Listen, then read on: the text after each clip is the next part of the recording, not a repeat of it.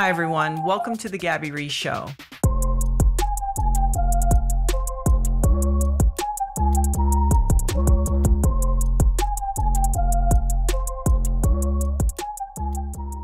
Hi, everyone. Welcome to the show. My guest today is Dr. and New York Times bestselling author, Dr. Michael Greger. We had a great conversation today.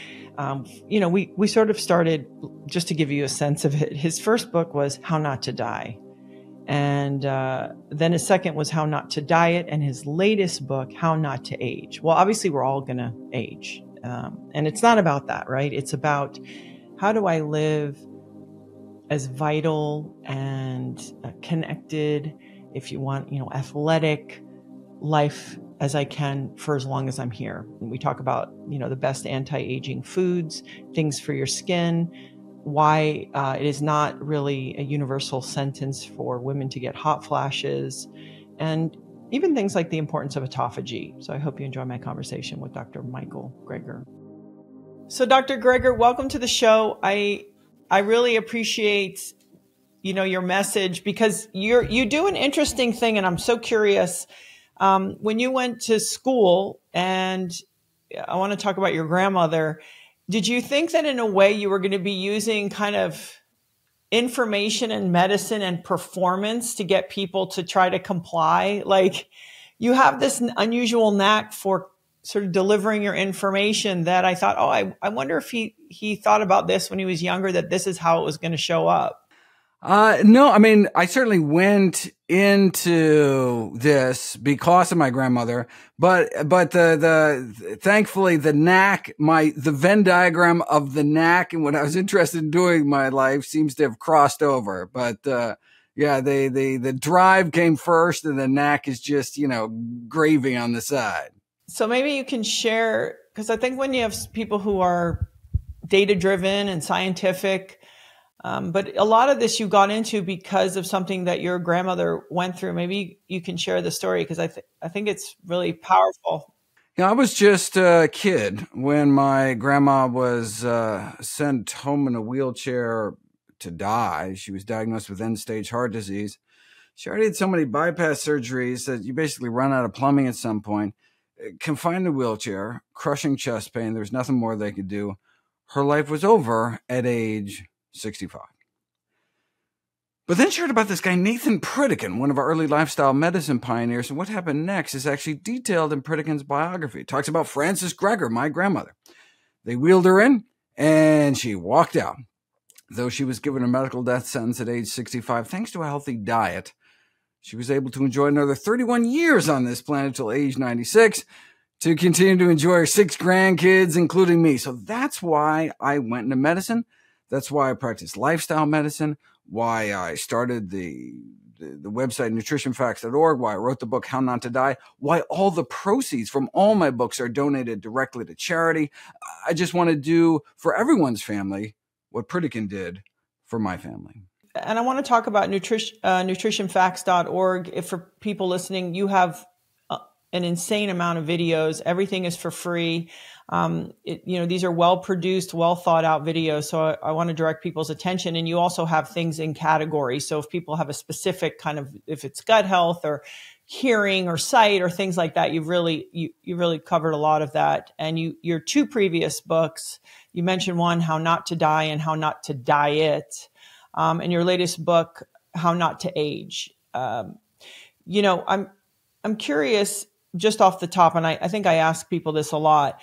What is it that keeps us, because we do have the information out there, what keeps us, are we fighting our biology in compliance with our environment? Is there this mismatch? Like, what do you see that keeps people from first not even being able, to kind of get into this conversation? Because I do find that part fascinating.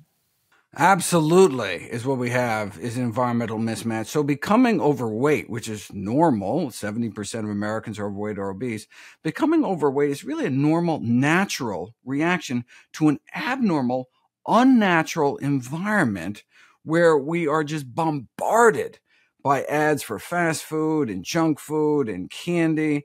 We're surrounded by this sea of excess calories, drowning in a sea of excess calories. with the sugary, salty, fatty foods constantly being shoved in our faces. The battle of the bulge is a battle against biology. And so the industry had really found, the processed food industry has found a way to kind of hook into our natural biological urges and kind of turn it against us.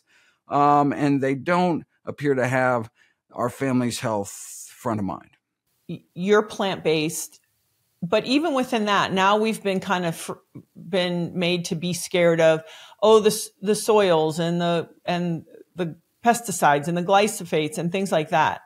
I just love to know, as just you, the person, as you're navigating your food systems, and obviously you're really informed about, what you can peel, what not to peel, what really is good to avoid and things like that. What's just your daily practice of how you've put together your nutritional life? Because we're going to get deep into the science and the nutrition, but I just love to hear, as a human being, how you think about it, because you're busy, how you travel, just how you navigate it. Yeah, I mean, it's really about taking a step back, getting proper context, and having priorities, right? What's really the most important thing? And so, for example, in How Not to Die, I talk about this modeling study that looked at the pesticides issue, for example, and suggested that if half of Americans ate a single more serving of fruits or vegetables every day, we would every year prevent 20,000 cases of cancer. That's how powerful produce is. But because they were talking about conventional produce, pesticide-laden produce, the additional pesticide burden on the American public would cause 10 cases of cancer. So overall, we would just prevent 19,990 cases of cancer, right? So that gives you a sense of the tremendous benefit of fruits and vegetable consumption versus the tiny bump in risk. Now you say, wait a second, why not have all benefit, no risk, choose organic? Great. But we should never let concern over pesticides prevent us from stuffing our faces with as many fruits and vegetables as possible. 20 years ago, I have a friend named Paul Check, and he said to me, listen, you and I could both sit all day long at the computer working, and there are negative impacts of that. He's like, but if you're healthy and your immune system is pretty fortified, the actual negative impacts of that are going to be less on you. So sometimes I feel like, a lot of these chronic illnesses or carrying extra weight opens the door for actually more punishment from these things than maybe if we had the ability. Like, I really appreciate, not that you have a stress-free attitude about it, but that it's like, hey, we can't worry about the things we can't worry about, because that really does paralyze us. But it's, what are the good choices we can make to make that doorway narrow and just fortify ourselves the best that we can and sort of leave it at that. I feel like that feels like your approach. Yeah. And it's, no pun intended, low-hanging fruit, right? I mean, it's really about, it's important to realize that, look, it doesn't matter what we eat on our birthdays, holidays, special occasions. It's really a day-to-day thing that adds up. And, people look at my books and they're just, it's so easy to get lost in the weeds because there's so much information. But I really want to emphasize that one need not make drastic changes. The even basic common sense lifestyle factors can literally mean a decade of healthy life difference in life expectancy. And we're talking about not being obese, regularly exercise, not smoking, eating more fruits and vegetables, right? So these simple things, it's never too late to start eating healthier, never too late to start moving, never too late to stop smoking. We really do have tremendous power over our health, destiny, and longevity, and that the vast majority of premature death and disability is preventable with a healthy enough diet and lifestyle. Do you think if you had someone who was really behind the eight ball, like coming in, not having a lot of experience, do you encourage them on the movement side to kind of couple up with somebody and, kind of have somebody that you're either walking with or exercising or taking that class with? And on the food, I'm just curious how you give them the baby steps to start. It really depends on their psychology. I mean, you really got to get to know, in primary care, you can really get to know your patients, really kind of understand. Some people want to go all in. They're black and white thinkers. And there's no such thing as moderation. You give them a little bit, and they just know themselves enough that they really got to jump in feet first. Other people, probably the majority of people, it's really about, starting slow. People, can't imagine, a life without, whatever, pepperoni pizza or whatever. I'm like, no, no, no, no. Give me 3 weeks. Let's just start a little free sample. You could eat anything for 3 weeks. You could eat nothing for 3 weeks. Let's try 3 weeks, see what happens. And with the hope of, by the end of those 3 weeks, and, I have the luxury of being able to take labs before and after. But, at the end of those 3 weeks, your own body is telling you how good you feel. So, sleep better, energy, better digestion, less painful periods, whatever it is, your own body is telling you. So you can kind of feel, that's enough time when you actually feel the difference, and enough time for your cholesterol to plummet, your blood sugars to get better. That's one way to do it. It's like, okay, let's just try it. And then look, knowing, even if you don't decide to start eating this way, in the back of your mind, you could do it. It wasn't probably as bad as you thought or as hard as you thought, and you discovered some new foods along the way that you can start incorporating in your life. That's one way to do it. In fact, there's a wonderful program called 21daykickstart.org by the Physicians Committee for Responsible Medicine. Starts at the first of every month, completely free. Hundreds of thousands of people have done it. It's in a bunch of different languages. Encourage people to go there, sign up. You kind of join a little social media group, and you get daily like recommendations and recipes and support. And again, it's just trying to give you a taste of how you don't know how good you're going to feel until you give it a try. Yeah. And I don't think any slice of pizza ever tastes as good as feeling good. I mean, I think we get to that trade-off place where we go, oh, wait, I'm not giving up anything.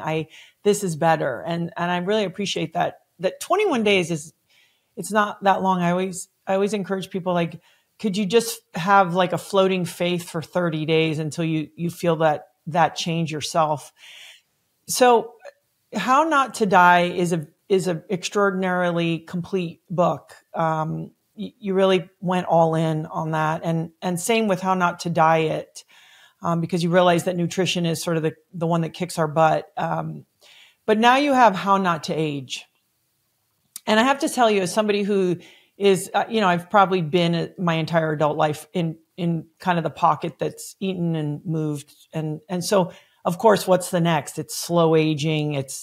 That is kind of the interesting topic. I'm just curious, because you're not talking about, hey, live forever. It's sort of like, let's live and move and be as healthy and vibrant and independent as we can. And then, move on to the next. But I'm just curious, for you doing this work, people are talking about reversing. My favorite is halting. I don't know is that a thing, the process altogether.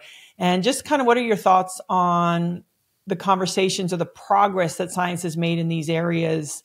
And what are the conversations that are being had? Because I think when you're practical, you go, oh, come on, you can't stop aging. It's just a natural process. So maybe we could just start there, sort of your definition of that, creating this book. Yeah, well, going into the book, I really didn't know what to think. I mean, there are those, like, Ray Kurzweil that, thinks that it's just right around the corner, some biotech advance is going to finally kind of figure out aging. And, they make a compelling case that there's really nothing that we shouldn't be. I mean, the fact that, for example, a fertilized egg turns into the most complex thing in the universe, the human brain. I mean, the fact that is a thing should make, like, slowing down, stopping, reversing aging, like nothing comparatively. I mean, biology is just so amazing. And so, I mean, there's nothing, we just got to figure it out. And there's been tremendous strides made in laboratory animal models.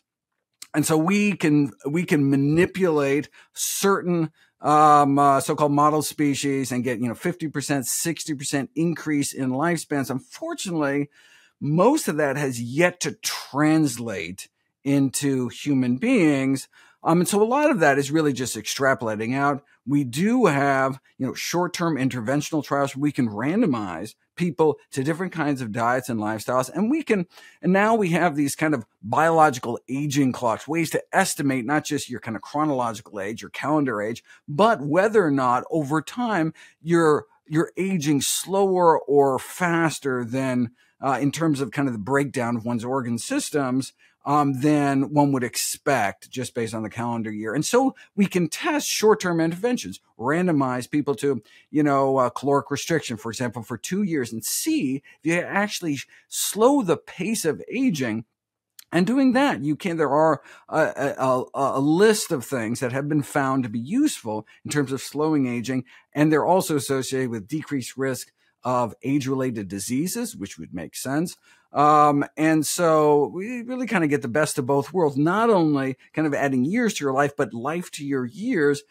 This concept of health span, the number of years lived in health, being critically important. And so I ended up, covering those kind of across the board, in addition to, all the stuff I knew people would be interested in, the cosmetic stuff, how do you, preserve your skin and, all those kind of things. I really wanted to create kind of the most comprehensive anti-aging book that exists today.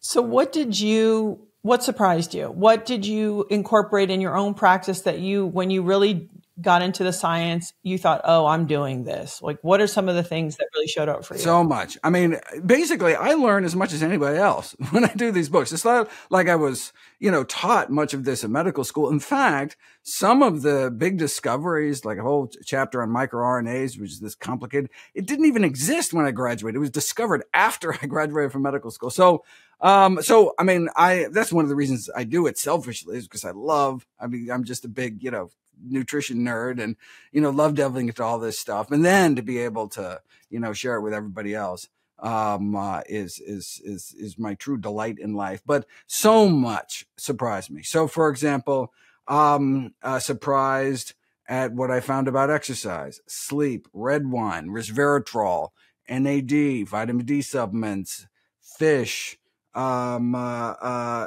protein restriction, these microRNAs, the list goes on and on. Lots of things I changed in my own life. I thought I was eating healthy, and I was, but, all of a sudden I'm, spicing my foods with something called papali, which is this long pepper you can find, like Indian spice stores has something called piperlongumine, which is a so-called senolytic compound, which gets rid of these so-called inflammatory zombie cells in your body. Started eating wheat germ. That's something my mom used to feed me when I was a kid. Little did I know, mom was right all along.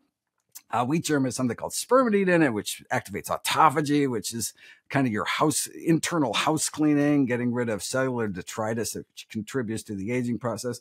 Strawberries have something called fisetin, that has remarkable benefits, really not found anywhere else concentrated in our food supply. So if you don't eat fresh, freeze-dried or frozen strawberries every day, you're just not going to get it.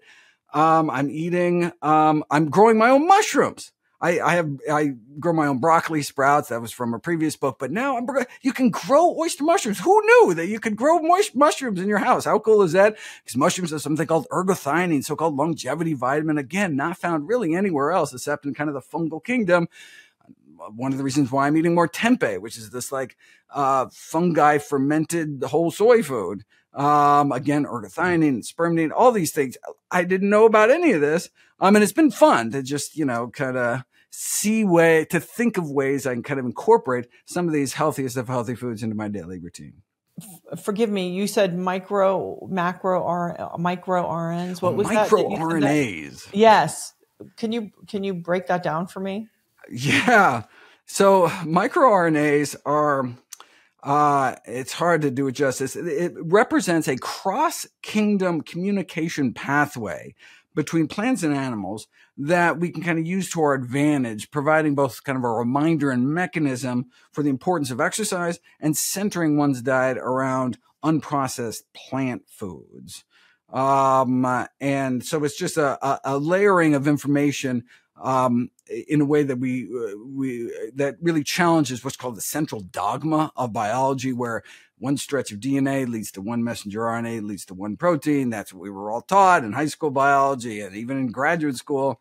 But it turns out, way more complicated than that. About 90% of our DNA is so-called junk DNA, which we thought was just kind of evolutionary schmutz that just kind of built up that our body just didn't do anything about it, kind of akin to dark matter in the universe. But then we realized, oh, guess what? 90% of our DNA isn't just sitting there doing nothing. It's making these microRNAs, which manipulate our messenger RNAs and regulate protein production. And we can use that kind of to our advantage. And in fact, broccoli RNAs communicate with can manipulate our genetic expression. And so can, bovine milk RNAs manipulate our gene expression. And there's this constant war between little microRNAs in pathogens trying to suppress our immune system, and our immune system releasing microRNAs to suppress their pathogenicity. It's just a remarkable story. I had never heard of any of this before, and I had a lot of fun with that chapter. And so there's lots of kind of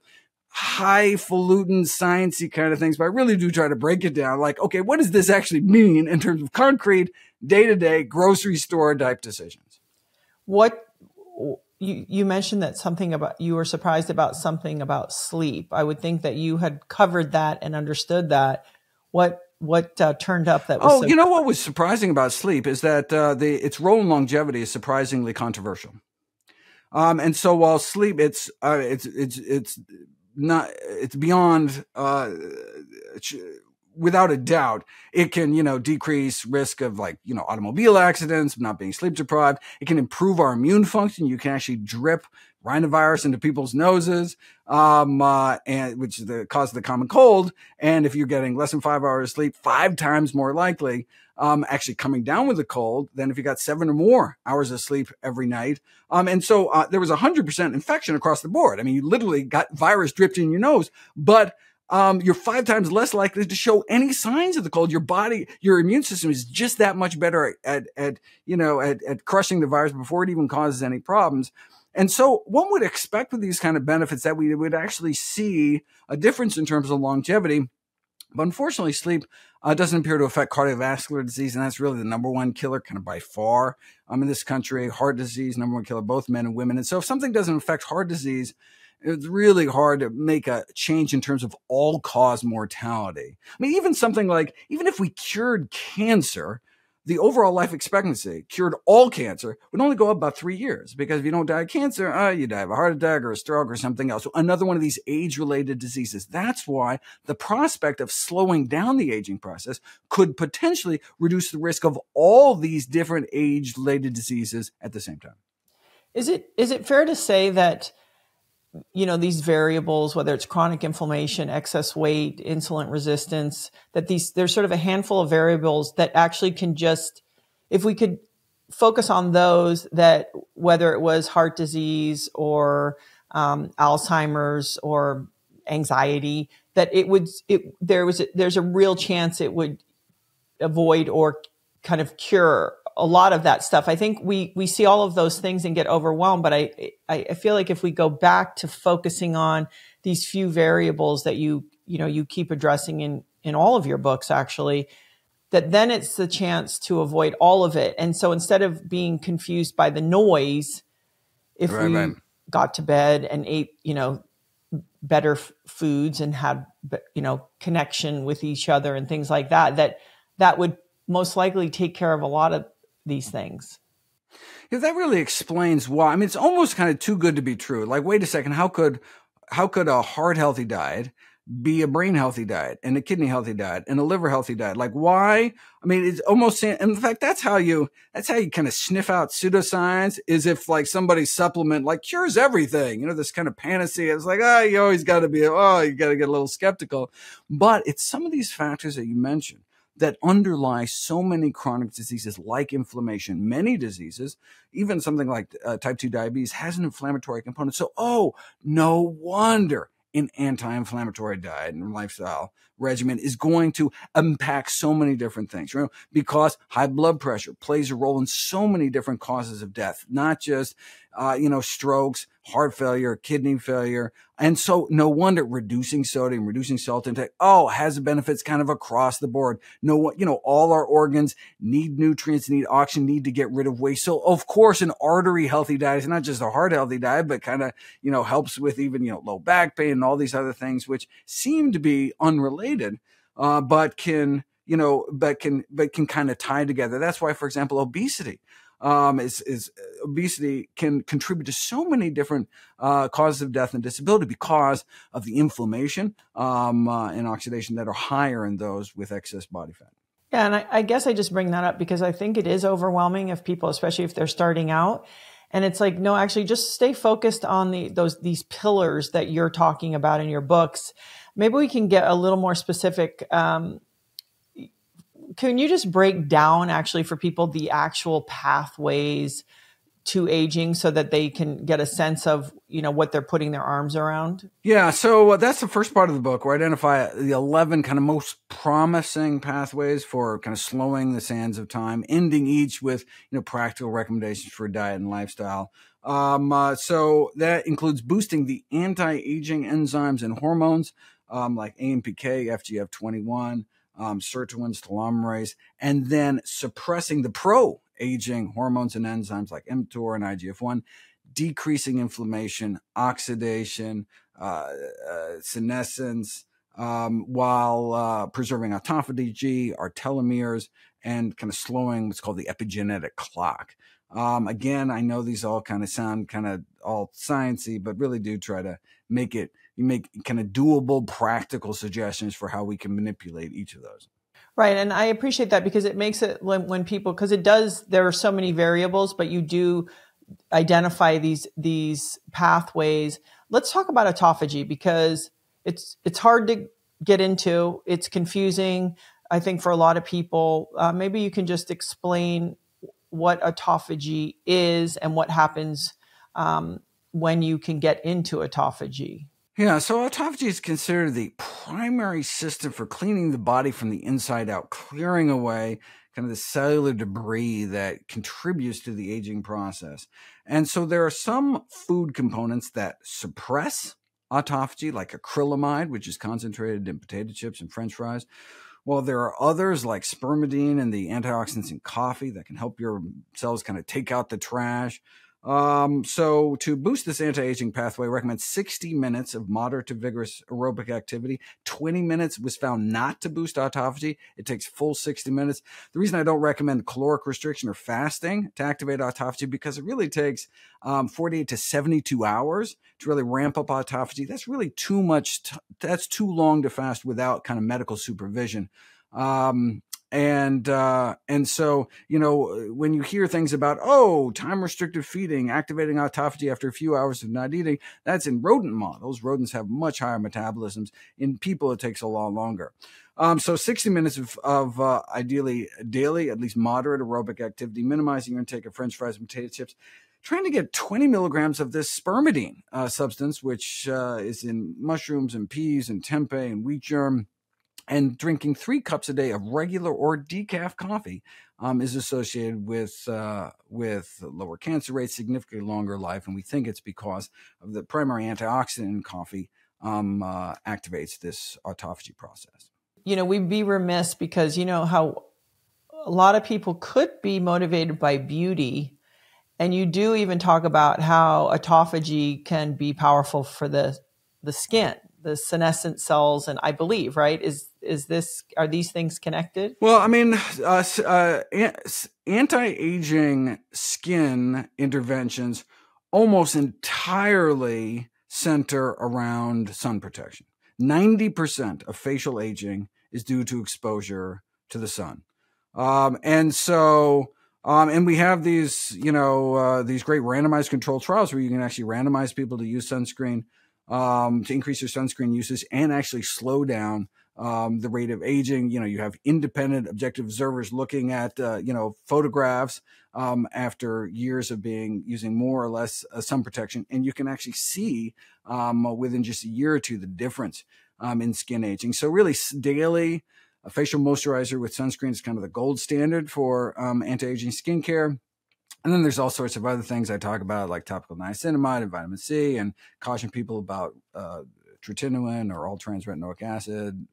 But I go through all the, Botox and, the alpha hydroxyl acids and basically, covering everything. But it really does come down to this kind of boring, we got to protect our skin from the sun. And do you, because we do basically eat our sunblock on some level, do you direct people to a certain type of molecular size? I mean, is there a conversation around that? Oh, fantastic question. Yeah, so there's actually this kind of sunscreen from the inside out. So beta carotene, lycopene, the red pigment in tomato products actually provide some baseline level of sun protection. So you can actually do these studies where they pay people enough to actually burn their butts for some. They do it on the butt, so then they don't walk around with these bright red squares. But you can use the same UV radiation dose. You can get significantly less redness after being randomized to eating more processed tomato products like tomato paste or eating more sweet potatoes and carrots and cantaloupe, things with that orange beta carotene. Now the level of sunscreen is insufficient to, it doesn't approach that of something like sunblock, but it's there all the time. So you forget to use it and it's everywhere, all the hard to reach places and stuff. So it's really kind of a complementary strategy. So you have this kind of low level protection all the time. And then, when you're exposed, particularly to midday sun between 10 and 2, then, you want to have the hat on and the sunglasses and ideally sunblock of at least 15 for anti-aging and SPF of 30 is recommended for skin cancer prevention. Right. And I just want to remind people to sometimes I know it's too thick for a lot of people, but they're getting really quite good with it with their tinted sunblocks, and they have ones that are, sort of more zinc based. So you aren't absorbing all the toxins right. Mineral sunscreens. Yes. Mineral sunscreens, right? So, titanium dioxide and zinc oxide. Those are the only ones considered right now by the Food and Drug Administration to be safe. All the chemical sunscreens on the market, they were withdrawn. Their so-called generally recognized as safe status was withdrawn because little did we know more of these chemicals are actually absorbed into our system than we thought of before. And so the safety testing has not been done. And so we're left with these mineral sunscreens. And you're right, it can leave that residue, but there's micronized versions where it's less of an issue, though on darker skin, you still kind of get some of that residue. But it's until that safety testing is done, these are really the only sunblocks that we can recommend. Yeah. I mean, part of my job was being out in the sun for a long time, and I was always really diligent about protecting my skin, but I still know that, there's been a level of exposure. Really, I'm just curious, cruciferous, aren't those also good, right, for a low level, just a little boost in sun protection? I feel like I've heard that. Cruciferous vegetable, what can cruciferous vegetables not do? I mean, they're most, I talk mostly about cruciferous vegetables in terms of boosting detox pathways within the liver and the airways in terms of combating air pollution. And then there's the nitrates in greens that have their own properties in terms of artery protection and maintaining muscle mass. And dark green leafy vegetables, particularly cruciferous, those broccoli or cabbage family vegetables like kale, collards, etc. In fact, that kind of makes it into my so-called anti-aging 8, which are the things I really encourage people to go out of their way to get into their daily routine. Can we bounce over to that? Can we talk about your anti-aging 8? Sure. That's it's kind of meant to highlight specific foods and actions that have the potential really for the best opportunities to slow aging and improve longevity, to kind of complement my daily dozen checklist of the healthiest of healthy foods. I encourage people to try to fit to their daily diet, which I recommend in How Not to Die. It's a free app, iPhone, Android, that people can kind of, it's a little daily checklist, just to motivate people, inspire people to include some of these healthier foods. In terms of anti-aging foods, according to data from the Global Burden of Disease Study, so this is the largest systemic study of risk factors in history, funded by the Bill and Melinda Gates Foundation, found that the largest life expectancy gains would be expected from eating more legumes, which are beans, split peas, chickpeas, lentils. So if there was one thing we could do to boost in our diet, it would be, beans or lentil soup or hummus. All the blue zones have as their primary source of protein some kind of legume. This is presumed to be because they're concentrated sources of prebiotics, the fiber and the resistant starch that feed the probiotic, good bacteria in our gut, like lactobacillus and bifidobacteria, that make the beneficial postbiotics, like butyrate and acetate. And that's where the magic happens. That is what reduces inflammation and boosts our immunity and improves muscle strength in frail individuals. And so I encourage people to eat legumes every day, somehow incorporated into their lives. So legumes rule the roost on a per serving basis, though on a gram for gram, ounce per ounce basis, nuts actually are associated with the lowest risk of premature death compared to any other food group out there. So it's like the healthiest snack you could possibly eat. I encourage people to eat a palmful of walnuts a day. Walnuts are probably the healthiest nuts. You can overdo nuts in terms of their oxalate content, increasing risk for kidney stones over a cup a day. And it really doesn't appear to be any additional benefit of more than an ounce of nuts 3 to 5 times a week. So no need to overdo it. And then dark green leafies earn their place, the anti-aging aid, as the vegetable most associated with a longer lifespan, can improve age-related declines, the nitrates, age-related declines in muscle and artery function, and actually slow our metabolic rate, which is something that we used to only think was possible with caloric restriction. But instead of walking around starving all the time, you can just eat a big salad. And then you have that sulforaphane in the cruciferous vegetables, which, as I mentioned, improve immune function and boost the detoxification enzymes in our liver, which helps with kind of industrial pollutant exposure, and our airways, which helps with, diesel exhaust, and depending where we live, cuts down on air pollution, which is a leading killer of humanity. Wait, then berries. Wait, don't jump off that yet. Say that again. Yeah, air pollution is considered the 7th leading cause of death of humanity. Yeah, isn't that? And so, I mean, look, we can, not everyone can move and go to some place that has cleaner air. And even if you do move, all of a sudden now we have wildfires everywhere, which have their own problems in terms of air quality.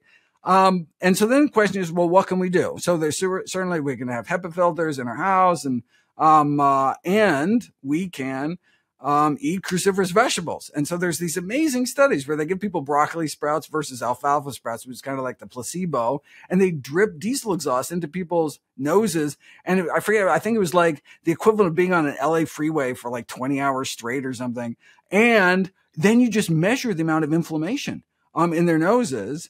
And you see significant drop in inflammation for those who had been eating the broccoli sprouts for just a few days versus alfalfa sprouts. You can do the same thing, dripping influenza virus in people's noses, and you can see significantly less virus-induced inflammation, significantly lower viral counts, really tremendous properties. And you're not stuffing broccoli up your nose. It's just that it so boosts your ability to detoxify these compounds, not just in our liver, which we always knew about. So, for example, you get less of a caffeine buzz if you've been eating broccoli than if you don't eat broccoli, because it so revs up your liver to rid itself of caffeine. Same thing, like if you're gonna go to a barbecue on the weekend, you're gonna be exposed to these, polycyclic aromatic hydrocarbons in the grilled meat. Eat some broccoli. And there's significantly less, carcinogens flowing through your system. It also works for smokers, decreases the amount of carcinogens in their system. Of course, not as much as not smoking at all, but yeah. So yeah, I have a whole, that was another kind of surprise in the book, a whole chapter on air pollution, particularly a problem. China has a huge problem with air pollution. In fact, it was estimated that during COVID, when everything was locked down, COVID actually saved more lives than it killed because it decreased air pollution rates. How crazy is that? So many fewer people were dying from heart attacks because the air was cleaner, because the cars weren't on the road, which kind of gives you a sense. But it's something we don't even really kind of think about. But there's something we can actually do about it. I love that. Okay, so I cut you off. So now we move. And actually, I thought you were going to say have them when you're going to a barbecue because people were drinking alcohol, and made me think of the liver. But you're talking about I'm just kidding. Right, yeah, we can talk about alcohol. Unfortunately, not in my anti-aging aid. No, of course. Yes, we can get into that. So we talked about berries. I cut you off. Sorry. But berries. No, yes. But so unfermented. You love berries. Unfermented. Yeah, exactly. So berries earn their place as the fruit most associated with a longer lifespan. I talk about the benefits of something called amla, which is dried Indian gooseberry powder, which is this type of powdered berry, which has these remarkable properties used a lot in Ayurvedic medicine.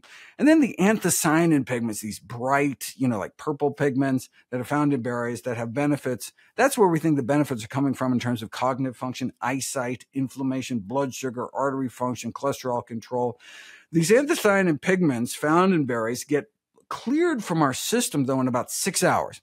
So I recommend dosing at every meal. So you could have berries for like dessert at every meal, or hibiscus tea has the same berry anthocyanins, that bright red, like red zinger kind of tea.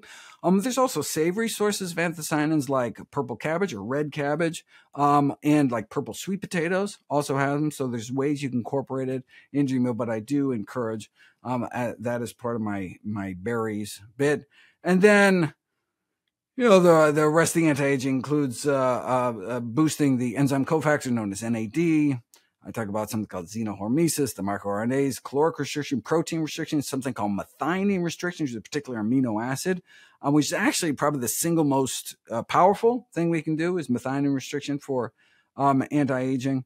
But what is that for the layman, what does that mean and how does one do that? So it turns out basically, and this is another huge surprise, when it comes to protein and aging, less may be more. Reducing protein intake, meaning restricting intake down to recommended levels, is the only thing I could find that could actually block all 11 pathways of aging. It turns out there's no benefit to adding extra protein to older men and women in terms of muscle mass, muscle strength, muscle performance. Instead, the excess protein that most Americans get causes a drop in the pro-longevity hormone FGF21, a worsening of the age-accelerating enzyme mTOR. So we should try to stick to the recommended protein intake, which is 0.8 grams per healthy kilogram body weight. Comes out to be about 45 grams a day for the average height woman, 55 grams for the average height men. And the benefits really are coming from not restricting protein across the board, but a specific amino acid called methionine. And if you don't want to restrict protein, you can shift protein sources to lower methionine sources, which tend to be plant sources. So maybe one of the reasons why legumes are so beneficial is that they are the lowest methionine concentrated source of protein. And so you can achieve methionine restriction by cutting food across the board, like caloric restriction, just eating less of everything, or just restricting protein, or maintaining your protein intake, but just shifting from more animal sources towards more plant sources. I love that. So I could see where people, get confused because, we have these conversations about the importance of protein and the importance of muscle, especially as you get older, and the benefits of that. And so I guess what I'm always trying to navigate is the conversation of real food, a variety of colors. Love it. Move your body, get hugged, hug somebody, like you have somebody to call, like you've got a connection. Yeah. And sleep, you mentioned, and is there any other component when you talk about, and you do talk about the blue zones and the things that you sort of learn from those groups? Is there anything else from the blue zones outside of those things that we just mentioned that showed up consistently that was important for the life span? Yeah, I think you really nailed it. The most important thing, diet and beverages, and then exercise, sleep, stress, social ties, and then weight control, which you can tie into, kind of fold into diet, but that's kind of the other piece of the blue zones. Yeah. I have to ask, I know this is very separate. You mentioned in your family that heart disease, is this right? You had a lot of heart disease. It's connected to your family. Everybody. Number one cause of death for men and women. It's hard to imagine anybody's family that doesn't have a lot of heart disease in the family, but that is, that certainly did strike my grandma.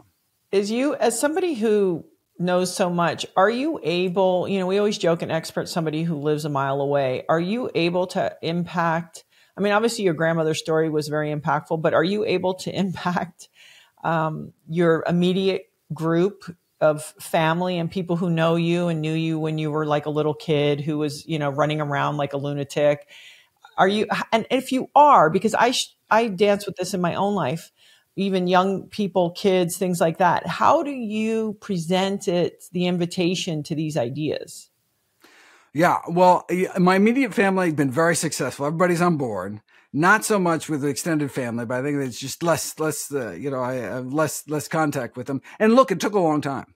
But I think the most important thing is just role modeling good behavior. So in terms of affecting like what kids eat, what's the most important thing? The social science studies is, what does the parents eat? It's not enough to just do as I say, not as I do, but that's what they're looking to. So role modeling healthy behaviors, being always open to answer questions, being non-judgmental, non-preachy. I'm just coming from a real source of, I did all this work. You're welcome to, everything's free online. If you have any questions, never hesitate to reach out to me. Anything I do to help you or your family, it's just very, very, and then just kind of being that resource. And then inevitably, what happens? We get diagnosed with, high blood pressure. We get diagnosed with prediabetes. You hear somebody, a dear friend, all of a sudden gets some terrible diagnosis. And, reaches out, and then, you can just, kind of just be a resource and just realize that, it's your body, your choice. You want to smoke cigarettes. You want to go bungee jumping. You want to not wear your seatbelt. It's up to each of us to, make our own decisions. But we should, as to how to eat, how to live, but we should make these choices consciously, really educating ourselves about the predictable consequences of our actions. And so that's where I feel my role comes in. If you're interested, people in your situation doing X, Y, and Z would expect to experience X, Y, and Z. And if that collides with your own goals in life, then I can help, move that kind of risk profile. But, as far as I'm concerned, as soon as everybody knows, then I'm retired. Then I'm on a beach somewhere like that my job is done. Right. It's not that I'm trying to, it's not that I'm trying to change anybody's diet or lifestyle. It's just, I want to combat the kind of the corruption and commercialization of nutrition, where you have these huge industries just trying to muddy the waters, confuse people, so they'll just throw up their hands and eat whatever crap's put in front of them. But as long as people are doing it with kind of fully informed consent, like people understand, if I do this, I understand that this isn't good for me. And look, I have nothing against that. It's the person who's been convinced that this kind of bad behavior is actually good for them, like the tobacco industry did a half century ago, where the AMA, the American Medical Association, was saying smoking on average is good for you, not just neutral, but actually good for you, smoking in moderation, right? I mean, and so, it took decades for, this mountain of evidence to finally come to light. And smoking went up every year of the last century until 1964. Then basically fell every year since, in perhaps the greatest public health victory of the last century. What happened in 1964? The evidence didn't change. We had studies going back to the 30s linking lung cancer and smoking. What changed was the Surgeon General's report. Just this public acknowledgement from the powers that be that, yeah, it turns out smoking's not good for you. They cited 6,000 studies. You'd think maybe after the first 5,000, it could give people a little heads up or something, but that's what it took to, push back against this industry. I think we're in a very similar situation today, where we have this mountain of evidence implicating some of these worst foods, some of these ultra processed foods, yet still, the kind of stranglehold these companies have here in the Beltway over, food policy and over, the dietary recommendations has yet to kind of, to be solidified. But we don't have to wait until the powers that be tell us to eat healthier. we can take control of our own lives and our own families' lives and take these common basic, steps to improve our health and longevity prospects. Yeah, and I think that's important. I just have a quick curiosity question. Nicotine in its pure form, is there not data suggesting that there are sort of some cognitive positive lines between pure nicotine and your brain? Decreased risk of Parkinson's disease. Okay. I just, because sometimes I think people, and I mean, obviously all the cocktail of the things that they put in cigarettes and the vaping things, it's a nightmare. Right. So I guess I just want to peel that out. Because again, I think people get all this information, but they don't spend enough, they don't slow down and really kind of, or have time. Who has time to kind of get in there? So I just wanted to make that delineation. What about, you said something about resveratrol and wine. Were you surprised about something in that you learned? Oh, yeah. No, so I went into this thinking that, a number of supplements would kind of rise to the level of recommendation. You just hear so much out there. But almost all of them kind of fell by the wayside. Resveratrol is one of them. There's a double-blind, randomized, placebo-controlled study of resveratrol versus placebo found a tripling of brain shrinkage. So 3 times the brain tissue loss in the resveratrol group compared to the placebo group. That's all I needed to recommend against it. Ironically, the resveratrol company-funded researchers tried to spin it as, it's because it decreases inflammation. Your brain was inflamed, it was all swollen, and then the resveratrol kind of made it smaller, but no one was buying it.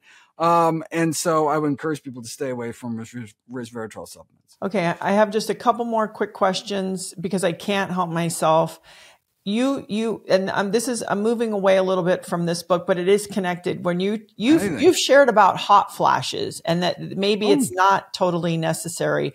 I myself am middle-aged and I haven't really experienced, occasionally there's some hot nights, like you get a moment, but nothing crazy, but I'm always getting people talking to me about this. And you talk about, forgive me, SWAN, the SWAN study. Yes, the SWAN study. So you're sort of saying, hey, because I think half of it, if you think about it, because placebo alone has a 20%, hey, this will work for you. People go, yes. Right.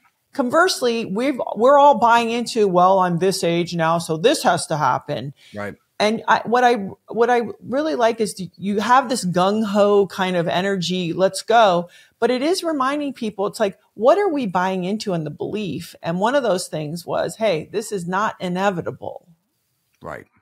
That's one of the things that came up over and over again, really in all my books, is this concept that, the cognitive decline, inevitable, blood pressure rising with age, inevitable, type 2 diabetes or heart disease get worse, and you die. There's no reversing it. There's no stopping it. There's no slowing it.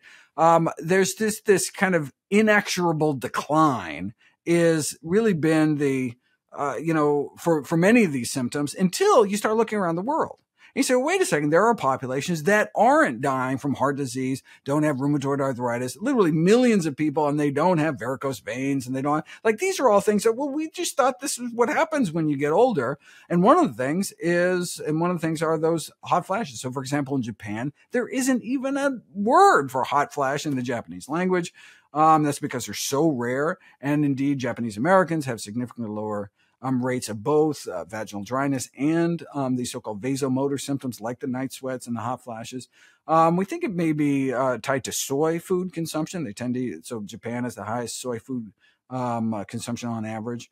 And so there are things we can actually do. And so also fennel creams and fenugreek seeds also significantly reduce hot flash symptoms. A whole chapter on kind of preserving your hormone balance and talk about the pros and cons of something like hormone treatment therapy versus some of these more natural approaches. Yes, and you go deeper into this on nutritionalfacts.org. So if people want to dive deeper. NRF2, hearing. I just wanted to ask you about folic acid. I thought this was also incredibly fascinating. So cool. So cool. Yeah. So Yeah, so this is a study in Scandinavia found that you could randomize people to folic acid supplements and have a significantly lower loss, age-related hearing loss. Now, the wrinkle is that this is a country that does not have folic acid supplementation of their grains. So, for example, in the United States, by law, bread has to, has to have folic acid added to it. And so because the grain supply is fortified here in the United States, it's possible that levels of folic acid are sufficient such that taking extra folic acid would not actually have this remarkable beneficial effect. Though, I thought a lot of people are decreasing their intake of refined grains, which is a good thing, may not be eating lots of greens and beans, which is the most concentrated sources of folate, the natural form of folic acid. And so this is something we can do. Ensure we're getting at least 400 micrograms of folate into our diet. So I talk about how many lentils that is, how much spinach that is, because for a number of reasons, and one of which is age-related hearing loss, which need not occur. There are these rare populations that don't suffer loss of hearing with age. Isn't that amazing? Mind-blowing. And so then it's like, well, what is it about these cultures? And so they've looked. So that was one supplement. And then there's actually a study where they randomized the famous Finnish mental hospital study, where they actually randomized groups of patients to different levels of saturated fat in their diet and had a reversal of age-related hearing loss in the lower saturated fat group. So there are things we can do.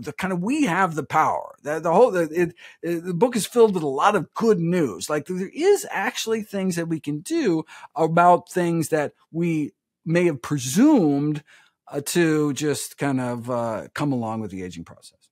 So in just wrapping this up, and I know you're not, you know what, I'm going to actually use you as a resource right now. I have a question that just came up, and I'm sorry, I just have to add it. If your brain is it's mostly made of cholesterol, correct? Mostly made of fat. Fat, sorry. Right. So yeah, it's about a third DHA, a specific type of fat by dry weight. Yeah. And so sometimes I was just curious because I think about this when people are taking a lot of medications to diminish certain things, like cholesterol medicine and things like that. But then there's sort of this line to a lot of Alzheimer's or cognitive decline. I guess what I appreciate about these books, whether it's How Not to Diet, How Not to Age, How Not to Die, these are also big opportunities to not maybe you're not fixing, you're actually going to the root cause versus the symptom. And then people take these medications that then I feel like it's potentially could give you a myriad of other things that you either pay immediate or later for. And your books are very specific about things that you can do to support your health. And so I guess do you find in your practice that people, it's interesting how they'll buy into the medications, but they won't? Oh, it's completely understandable though, because we have big pharma is who funds much of medical training, both postgraduate medical training and a medical school. I mean, you can ask your doctor when the last time they were taken out to dinner by Big Broccoli. It's probably been a while, right?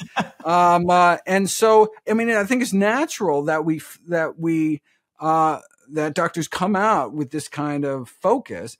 Yet these so-called lifestyle drugs, which are really the cash cows of big pharma, right? You don't make money, saving someone's life with a 10-day antibiotic course. You make money by selling people a drug that they take every single day for the rest of their lives. Forever. Like these blood pressure lowering drugs, blood sugar lowering drugs, cholesterol lowering drugs, osteoporosis drugs. Because instead of treating the cause, yes, you are just trying to kind of slow down the rate at which your diabetics go blind and lose their kidney function, lower limbs, etc. And if you don't treat the cause, then indeed these drugs can be life-saving. If you are unwilling or unable, right, to change your diet, right? In fact, just this last week, the big Ozempic trial just came out. Found decreased all-cause mortality in those randomized to injecting with these weight loss drugs versus injecting with placebo.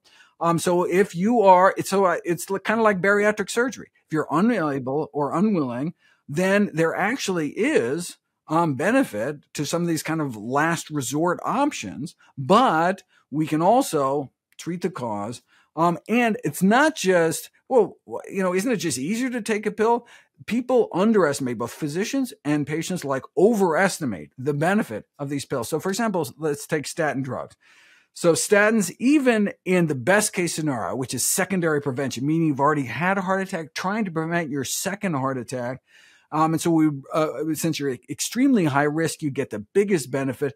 The absolute risk reduction is really only 2% over 6 years in that scenario, meaning someone in that scenario would have their 6% risk of having a heart attack in the next 6 years go down to 4%. Now, of course, that's advertised as a 33% reduction in heart attacks, which is technically correct. But you realize it's really just a 2% absolute risk reduction, meaning it only helps 1 out of 50 people. 98% of people aren't going to see any benefit. And so when you actually tell people that, most people aren't willing to take these drugs because they just don't see sufficient benefit. But if everybody agreed to do that, we'd have a lot more death on our hands. On a population scale, these drugs help. But on an individual person by person scale, we could have much more potential to actually benefit our own individual lives with treating the cause and lowering, cholesterol naturally with a dietary change. So, Dr. Greger, I guess the part for me that always mystifies me as part of the conversation is people don't feel good. And a lot of people not only don't feel good physically, but they're impacted emotionally. And it makes sense. The computer has gotten banged around, right? Through the way we eat and our lifestyle and everything else. How do we get people to the place that we can get the computer in the right place to make the best decisions? Because when I see what you hear these stories and you have compassion, because what you realize is a lot of times people can't even get there. They can't even get to the place emotionally to make the better choice. So in that scenario, what's the way to support them? Is it that 21 day, hey, just give it 21 days? Like, what is it? So, yeah, there's a number of different ways. I like the 21 day because we really want to get people to, if you just have, you can also start people very slowly, start adding healthy foods to their diet in hopes of it'll start kind of naturally kind of pushing out some of the less healthy options. So, let's have an apple a day, apple before lunch and dinner, and then come back. And what did you say you eat like 30% less or something like that if you eat an apple? Oh, absolutely remarkable. Right. So no. Right. So eating an apple before a meal cuts 200 calories out of that meal. So a typical meal, right? So one apple before a meal has kind of negative 200 calories, this kind of negative calorie preloading, really remarkable effects. It can also be done with pears. It can also be done basically with water. It can be anything with less than 100 calories per cup. And you can actually randomize people to these very simple interventions like drinking water before meals and have significantly improved weight loss. So kind of simple things. And the hope is once you start seeing a little improvement, even if it's just kind of numbers, it's like, well, based on your numbers, the recommendation is that you start a statin drug or you start this, or you've just been diagnosed with pre-diabetes. And it's like, there's 2 different directions we can go. We can do this. And here's the pros and cons and the side effects, like statin drugs increase your risk of type 2 diabetes. All the cholesterol lowering drugs increase it. And so it's like, you're kind of balancing. Now, look, diabetes may be just killer number 6, heart disease killer number 1. So it's the benefits still outweigh the risk. But what if we could actually do something that helped with both, decrease the diabetes risk and decrease heart disease risk? We can do that with diet and lifestyle changes. But of course, it's up to everybody. But once they start feeling a little efficacy, once they start losing a little weight, once they start feeling a little better, some people have this chronic indigestion and they just think this is normal. It's just normal to feel all, bloated and gross after a meal. And then all of a sudden they start eating and then all of a sudden, wait a second, no one told me that, and so again, it's no longer me, the doctor, wagging my finger. It's their own bodies telling them that there's a healthier way. So in ending this, and I know you're not giving people, telling them what to take, for other things that you love, I'm just going to list them and people can dive in. You love vinegar, garlic, black cumin, ginger, green tea, spicy pepper or cayenne pepper, and you suggest, hey, let's not eat past 7 p.m. So if, these are things that you love. On the supplementation side, are there things that you just feel for most people are important? Oh, absolutely. So, for example, the National Academy of Medicine says that at age 50, everybody across the board needs to take a B12, vitamin B12 supplement, or eat vitamin B12 fortified foods. It's not kind of a well-known recommendation, but that's critical. Women of childbearing age need to make sure they get enough folate or folic acid. If you're alcoholic, there's a whole list of supplements that you need. So with different people have different recommendations. You're not getting enough sun exposure. You may need sufficient vitamin D, particularly if you're at a latitude that the sun's rays are at such an angle during the winter months. You're not going to make enough, no matter kind of how much you go outside. So there are certainly things that people can take. I mean, a lot of the so-called supplements that take really aren't supplements. So people, like things like turmeric. So quarter teaspoon of turmeric a day, you can actually just take in capsules if you don't like the taste of like curry powder or whatever. But it's not really a supplement. It's just a whole food just packaged in a certain way. Lastly, if someone was interested, like there's people who want to go and help, genuinely help like you do. And you co-founded, founding member of the Fellow of the American College of Lifestyle Medicine. I'm just curious, what is this sort of more of a practice? Can someone go there or learn more? Because I do think people are sort of saying, hey, I do want to help or be in medicine and be a doctor, but I want to be in health, not in sick care. They want to be in healthcare for real. I love it. Is that what was behind? You have a lot of energy. I don't know how. I was like, wow, Dr. Greger's a lot of stuff. This is you're talking about what I'm passionate about. So it's kind of hard to. So look, the American College of Lifestyle Medicine. So lifestyle medicine is the fastest growing medical specialty in the United States. We just had the annual conference in Colorado. Thousands of practitioners show up. There's problems with reimbursement. The system really isn't set up to, doctors aren't paid for counseling people how to take better care of themselves, for example. So there's a lot of changes that really need to be done on a system level, policy level. But lifestyle medicine is like preventive medicine, but instead of using diet and lifestyle just to prevent disease, also to treat, potentially reverse it. Some of the most exciting things happening in medicine are happening in lifestyle medicine. Encourage anyone, whether you're a medical student, or you went to med school a long, long time ago. People have kind of just, it's really frustrating practicing primary care these days because our patients just tend to get worse, and then they die. And then all of a sudden, that spark of why we all went to medical school in the first place, because we actually want to help people, right? I mean, if you just wanted to make money, you'd go work on Wall Street or something. People go into medicine because they care about people. Yet that kind of empathy that gets kind of beaten out of them through the medical training, and we kind of left on the other side just as pill pushers. But we can kind of reignite that spark that really drew us all into medicine, actually have that kind of hands-on, jump out of the wheelchair kind of moment where our patients actually get better. It's the most beautiful thing. And so I encourage people to check it out. It's the most exciting thing happening in medicine as far as I can tell at the moment. Well, I can't think of a better way to end it. Thank you so much, Dr. Michael Greger. And the latest book is How Not to Age. But I do encourage people, if they want to get even a different foundation of learning how not to die and how not to diet. And again, the nutritionalfacts.org. You have so much information on there. And I really appreciate you. And I can't wait to see what you're going to do next. Thank you. Looking forward to it. Thank you so much. Keep up the good work. Thank you for listening to this week's episode. If you want to learn more, there is a ton of valuable information on my website. All you have to do is go to GabrielleReece.com or head to the episode show notes to find a full breakdown with helpful links to studies, research, books, podcasts, and so much more. If you have any questions, please feel free to reach out and send them to @GabbyReece on Instagram. And if you feel inspired, please subscribe. I'll see you next week.